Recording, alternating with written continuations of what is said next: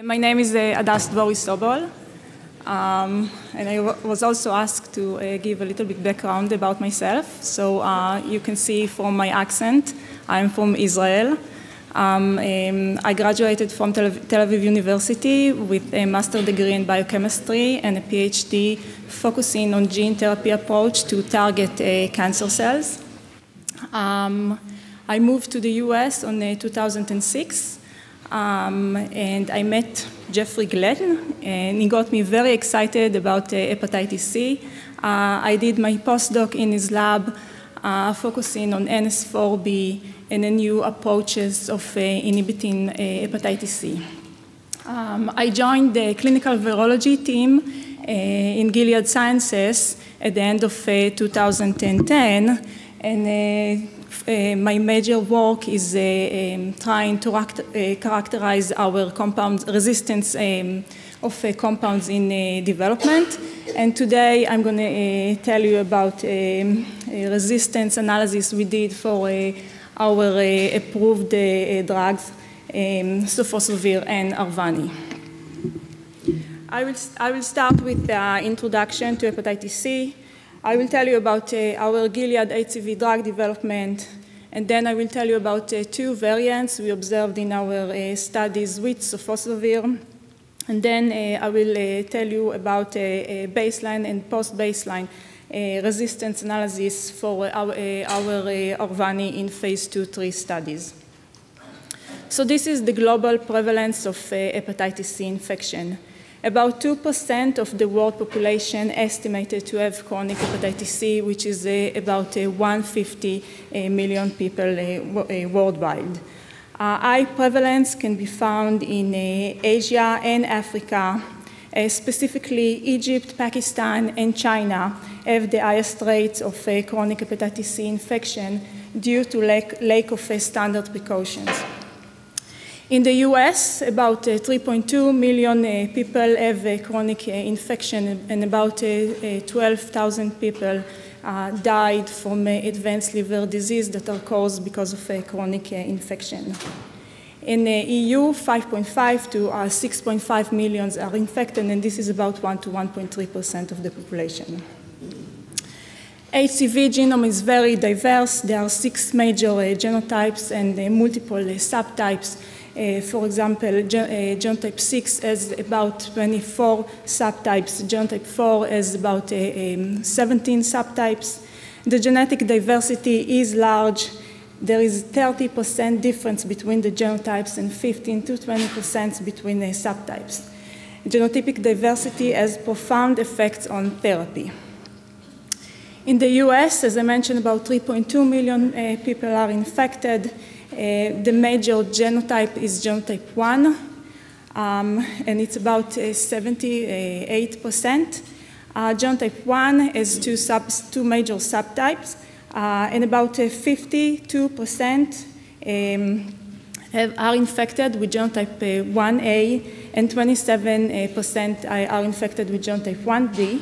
This is followed with genotype 2, which accounts for 30%, and genotype 3, 6%, and then genotype 4, 5, and 6 are more rare in the US. HCV belongs to the flavivirus family. It is enveloped positive single-stranded RNA. It has a 9.6 kb genome, and the genome is composed from a 5' UTR, long open reading frame encoding a polyprotein of about 3,000 amino acids and a 3' UTR. The polyprotein is then cleaved and processed by host and viral proteases into structural proteins, core, E1, and E2, and 7 non-structural proteins, including the NS3, protease helicase, and NS5B polymerase. The HCV life cycles begin with the interaction and binding of the virons to hepatocytes. This includes association with a family of receptors, including occludin, claudin, CD81, and LDL receptors and few others. Then there is internalization and via endocytosis process, release of the RNA, translation via iris, anti-ribosome entry site, polyprotein processing and cleavage, replication via a negative strand RNA that occurs on the membranous web, and then maturation and assembly on lipid droplets and release of mature virions. Unlike HIV and HBV, HCV can be cured. One term that is commonly used is the SVR. SVR is the sustained virologic response, which is the indication of the clearance of the virus from the blood. SVR can be achieved after 12 weeks post-treatment. However, SVR24 is commonly used. There is a high concordance between SVR12 and SVR24. There are 4 key goals of HCV drugs in development. First, we are looking on highly efficacious regimen. We are looking for more than 90% cure. The regimen should be well tolerated with low rates of adverse events. And we are looking also in regimen with minimal drug interactions. For example, we have HIV, HCV co-infected patients. We don't want any drug-drug interactions between the HIV and HCV drugs. We are looking on a convenient regimen with short duration and simple dosing. Specifically, Gilead is looking for a single tablet regimen, simple dosing to avoid non-compliance of the patients. And we are looking for a regimen that will be effective in a broad population, pan-genotypic, that can cover all the hepatitis C genotypes and can also be treated special population. We have in our studies treatment experienced patients, pediatric patients, patients with advanced liver diseases, pre- and post-transplant patients. And also I mentioned the HIV, HBV, HCV co-infected patients. So right now we have 4 drugs in development. We have Sofosbovir, that is our nucleotide NS5B inhibitor. We have 2 NS5A inhibitors, Ledipasvir, which I'm going to mention in the next slide. And we have the 5/16 is our pan-genotypic NS5A inhibitor. And we have the 9857, which is our new pan-genotypic NS3 protease inhibitor. And the Gilead's goal is to lead the field of HCV for development pan-genotypic signal tablet regimens. So Ledipasvir is our NS5A inhibitor. It has picomolar activity against genotype 1 and 1B, 1A and 1B. It is effective against NS5B variants. Sofosbovir is our nucleotide NS5B inhibitor. It has potent activity against genotype 1 to 6, and it has high barrier to resistance. Ledipasvir and Sofosbovir combine together to a fixed dose combination tablet, Arvani. So in the first portion of the talk, I will tell you about our 2 variants, L159F and V321A, which observed in studies with Sofosbovir. So S282T, the NS5B mutation, exhibits reduced susceptibility to Sofosbovir, and it is selected by Sofosbovir in vitro across genotype 1 to 6. S282T was not detected in any patients at baseline or virologic failure in phase 3 studies. However, it was observed infrequently in other studies. Other treatment emergent variants identified by population sequencing in the Sofosbovir phase 3 studies, and that include the L159F, which is observed in 6 out of 300 virologic failures, and V321A, which was observed in 5 out of 300 virologic failures. And I would like to mention again, these variants were not observed in our in vitro resistance selections. This is the NS5B crystal structure with Sofosbovir, and you can see S282 is close to Sofosbovir in the active site. L159 is also close to S282 and potentially interact. And V321 is in close proximity to the active site. So this is in vitro data. You can see that all variants, L159F, V321A, and S282T, have low replication capacity. However, S282T has reduced susceptibility to Sofosbovir, but L159F and V321A does not have any change in susceptibility to Sofosbovir.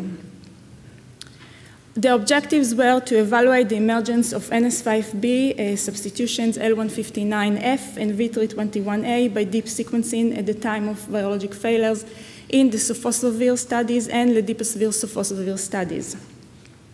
There were 8 Sofosbovir studies that included in the analysis and 5 Ledipasvir-Sofosbovir studies that included in the analysis. L159F and V321A emergence was evaluated in 408 virologic failures from these studies using deep sequencing of NS5B with 1% cutoff. And these are the results. Overall, we had a baseline sequencing from 1,817 subjects. 353 subjects had virologic failures. From these 353, 53 had the L159F, and which is 15%, and 17 patients of the 53 had V321A variant, which is 5%. If we just look at the virologic failures from the Sofosbovir studies, you can see that majority of the patients that had L159F and V321A were from the Sofosbovir plus ribavirin studies. And only 2 patients from Sofosbovir plus ribavirin plus PEG interferon studies had L159F, and V321A was not detected in any of the subjects in the Sofosbovir, ribavirin, and PEG interferon studies. In the Ledipasvir-Sofosbovir studies, there were 1,807 subjects with baseline sequencing. 50 of the subjects had virologic failure, and only one subject had L159F, and another subject had V321A at virologic failure. The levels of L159F and V321A that detected in the SOF studies showed as minor variants with less than 15% of the viral population. In addition, L159F and V321A declined in frequency in most of the patients between 4 to 20 weeks post the initial detection. 21 patients that had virologic failures in these studies were retreated with either soft PEG interferon riba or 24 weeks of soft and ribavirin. And 16 out of the 21 subjects achieved SVR. The 5 subjects that experienced virologic relapse had L159F at the virologic failure of the parent study, but the variant was no longer detected at the time of the retreatment failure. One of these 5 subjects that had V321A at virologic failure, this variant remained detectable but was not enriched. So this is our hypothesis for the mechanism for L159F and V321A. So at baseline, we have the wild type and a minor population of the mutant because of low replication capacity. Then during Sofosbovir treatment, both the wild type and the mutants become undetectable. And then during time, the mutant will grow because of low susceptibility to Sofosbovir. Then post-treatment, the wild type will quickly grow because of the high replication capacity. So in conclusion, deep sequencing detected the L159F in 15% of the virologic failures and V321A in 5% of the virologic failures. Intensification of Sofosbovir treatment with PEG interferon or Ledipasvir reduced the emergence of these variants. The treatment emergent L159F and V321A did not impact the retreatment outcome with Sofosbovir, ribavirin, and PEG interferon, and the clinical significance of these variants remains to be determined, and we are still follow these variants in our studies. And now I'm moving on to the resistance profile of Ledipasvir, Sofosbovir, Harvani. Our objectives were to determine the baseline prevalence and the effects of resistance-associated variants on virologic response to Ledipasvir, Sofosbovir in phase 2-3 studies. We specifically looked on the NS5A inhibitor variants, NS5B nucleotide inhibitor variants, and NS3 protease inhibitor variants. A second objective was to characterize any NS5A or NS5B that observed in patients who experienced virologic failure. And this is the phase 2-3 studies designed. There were 5 studies that included in the analysis. All subjects had genotype 1 infection. Majority of the subjects had genotype 1A infection. There were treatment-naive and treatment-experienced subjects. Treatment-experienced subjects included patients who prior treated with PEG interferon riba and patients who were prior treated with PEG interferon riba and protease inhibitors. Ledipasvir and Sofosbovir administered for, with or without ribavirin for 8, 12, or 24 weeks. And our endpoint for the analysis was the SVR12. NS5A was deep sequence for all subjects that enrolled in the studies. NS5B, a deep sequence for majority of the subjects, and NS3 deep sequence for the treatment-experienced subjects. And NS5A, NS5B were deep sequence for all subjects who did not achieve SVR12. And I will start with the baseline resistance analysis. Overall, 16% of the subjects had NS5A variants at baseline. And from these 16%, 93% achieved SVR12. 84% did not have any variants at baseline, and 97% achieved SVR12. We also subgrouped this analysis by the subtype, genotype 1A and subtype 1B. And you can see that the prevalence of the NS5A variants for both subtypes was very similar. It was 16. For subjects with genotype 1A infection and variants at baseline, 92% achieved SVR12. And for subjects with genotype 1B infection and variants at baseline, 95% achieved SVR12. The NS5A variants classified by the level of resistance to Ledipasvir. We specifically looked on variants that have less than 100-fold resistance to Ledipasvir and variants that had more than 100-fold resistance to Ledipasvir. And here are the results for the treatment-naive subjects. You can see on the left that there was a slight reduction for subjects who had NS5A variants that confer more than 100-fold resistance to Ledipasvir and received 8 weeks of treatment, compared to subjects that did not have variants at baseline or subjects that had variants at baseline that confer less than 100-fold resistance to Ledipasvir. There were no significant differences for subjects who received treatment of 12 and 24 weeks in the different groups of more than 100-fold, less than 100-fold, or no variants at all. And these are the results for the treatment-experienced subjects. There was a reduction in SVR12 for treatment-experienced subjects who had variants that confirm more than 100-fold resistance to Ledipasvir, and no differences between subjects who did not have variants at baseline or no variants at all that received treatment for 12 weeks. Also, all the treatment-experienced subjects who had variants at baseline and received treatment of 24 weeks achieved SVR12. We also looked at the association of baseline NS5B nucleotide inhibitor variants with treatment response.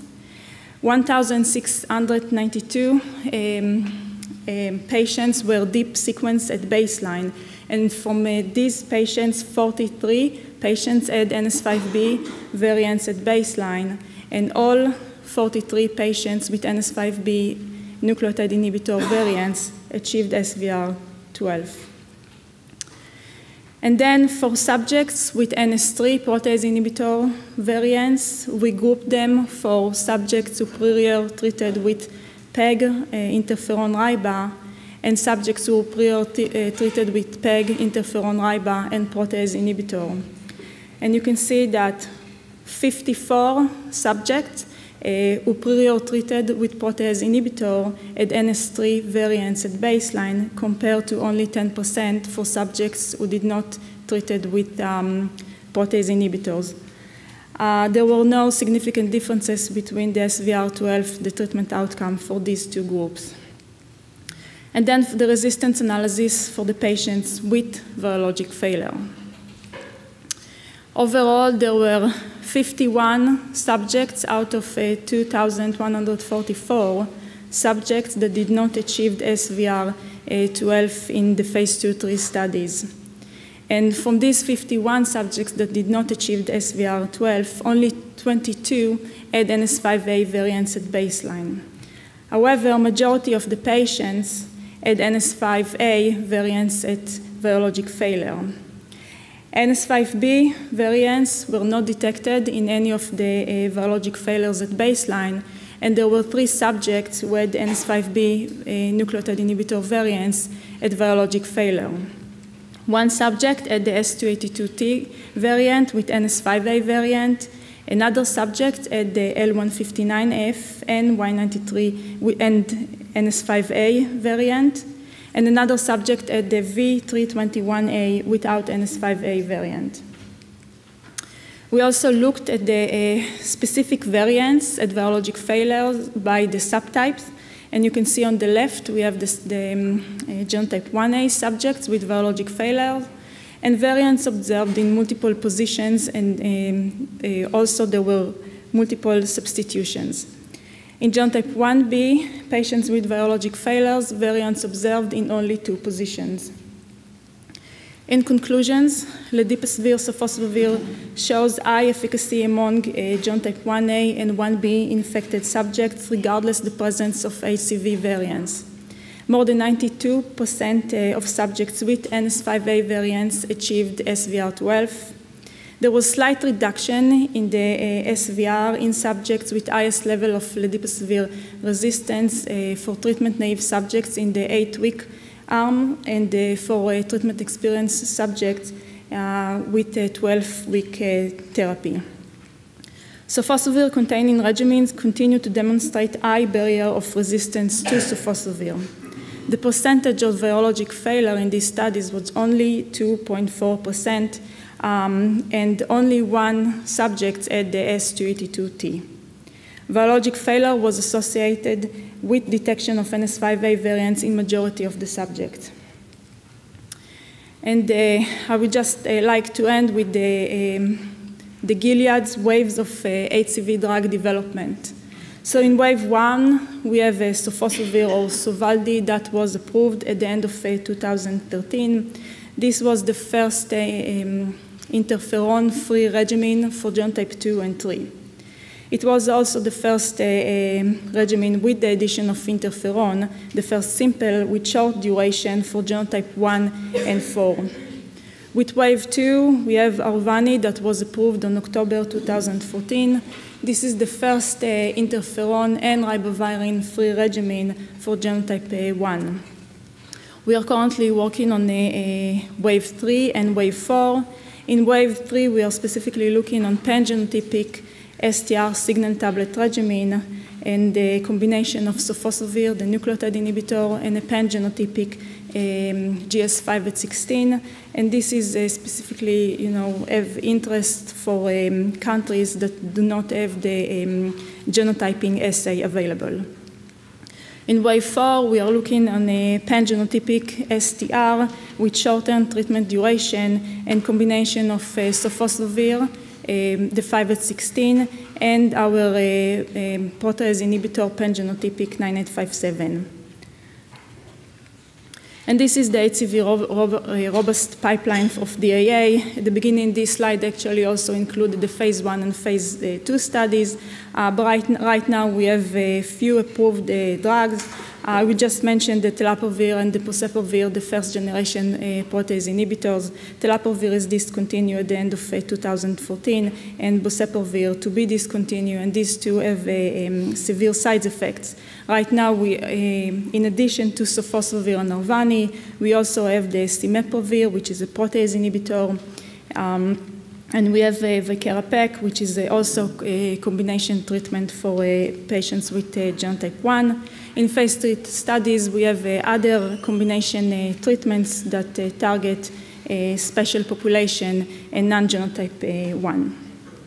And I would end with the acknowledgement for the patients, investigators, and all the Gilead teams that helped to get this data and do the analysis.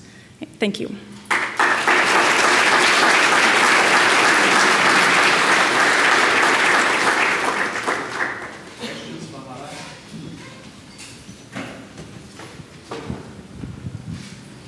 So what is the rationale to set up the cutoff for the deep sequencing? Why it is 1% instead of like 2% or 0.5%? So, how do you set it up? So originally, in our first studies, we just used population sequencing. The detection of population sequencing is between 15 to 20%. And then the new generation deep sequencing was available, so we used that deep sequencing. But even with deep sequencing, we did analysis with 1% cutoff, and we did analysis with 15% cutoff to be more similar to the population sequencing. I can say that the data is very similar. We did not see major differences between 1% and 15% cutoffs. So I have a question over here, right here. Where is here? You can see it. It's just from the sky. So I thought it was interesting that both the Sofosbovir alone and with Ledipasvir, you're not finding much in the way of mutations in NS5B, even in your virological failure. So what's going on there? Have you measured drug levels? Are these people not taking the drugs or just sort of taking suboptimal doses, or is there something else going on? How do you explain that?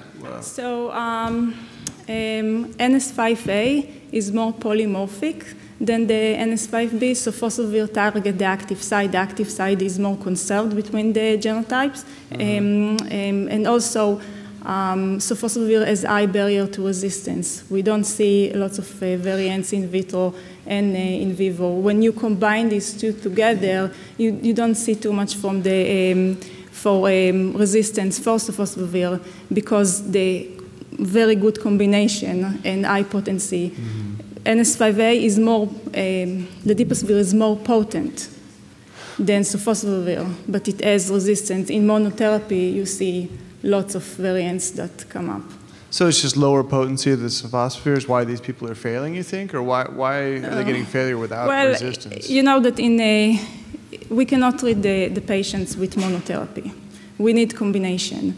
So these two combinations, if you treat we treated with Sofosbovir monotherapy, and the success rate was 60%. So patients also fail. So you obviously cannot treat with NS5A monotherapy as well. You need the combination. This combination is very potent, and also in our drug-drug interaction, we saw that actually NS5, the Ledipasvir, increased the exposure of Sofosbovir in patients. So this combination is very potent. That's the reason.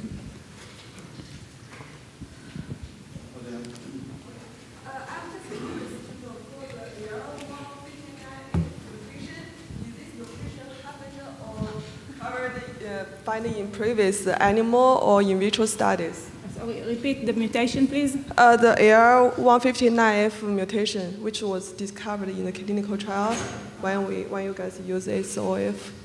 So what's the question?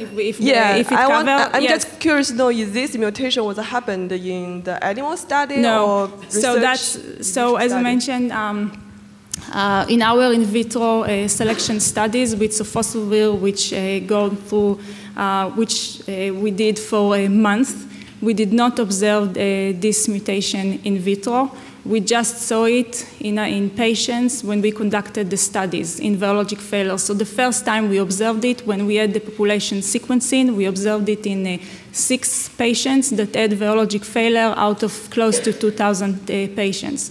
And then because of that, we started with the deep sequencing analysis. Maybe there are more virologic failures that has these mutations and we did not detect it, and we tried to find the association with this mutation also at baseline, if patient has this mutation at baseline, and do we see any effect on treatment response? And actually, in genotype 1, this is considered conserved site. In genotype 1b, there are at least 10% of the population that have L159F at baseline. But even with that, we did not see any effect on the treatment response. Can I just speak loudly? Patient compliance is always an issue, and I think you asked a question earlier. And there's a discrepancy between what you're seeing in the patients and in vitro, you keep saying. Do you take the patient out of the study if they confess that they are not compliant with the regimen? So, first of all, it's not that there is a discrepancy between in vitro and in vivo. Usually, we see a high correlation between in vitro and in vivo. However, because of Sofosbovir, the level of resistance that we see, like for example, S282 was observed in vitro, we see only 10-fold resistance in vitro. And compared to NS5A variants, we see more than 100-fold resistance. We see high level of resistance. And the compliance issue. So if patients are non-compliant, so they may be excluded from the efficacy analysis. However, for the virology purpose, we do analyze them, look at sequencings before and after. Instead of a single cocktail, or that might be part of a regimen as well, I'm interested in the notion of sequential application of these drugs. I noticed, I think you mentioned interferon may play a special role in knocking out some later variants and so on. I'm not talking about interferon as such, but just the whole idea from the viral life cycle and their development of new variants of, is there a role for saying we have our cocktail that does the mainline job, and then another drug or drugs that are especially good at knocking out anticipated variants. So a patient is not exposed to this single cocktail, maybe complex items and so on throughout, but rather we understand the problem arises for those who are become drug resistant by viral evolution, have another drug that is not part of the original cocktail. So, so that's the purpose of, doing this cocktail. One drug can cover a different class variant. So Sofosbovir will cover the NS5A variants, NS5A inhibitors will cover the NS5B variants.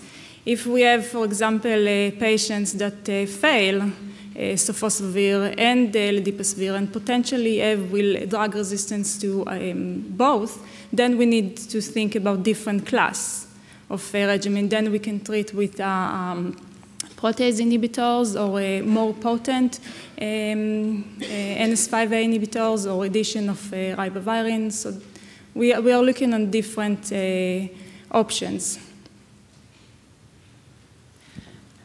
I have a very general question. Having a Sofosbovir is a blessing, of course, and everybody has failed. What is so special about Sofosbovir? Why does it have such a high SVR? Is it something about the biochemistry, with its interaction with the polymerase? Is it the pharmacokinetics, or anything? What do you know? Why is it so good? That's the million. I think if someone will really know the answer, we wouldn't have this drug. Sofosbovir is very unique. It is as uridine backbone.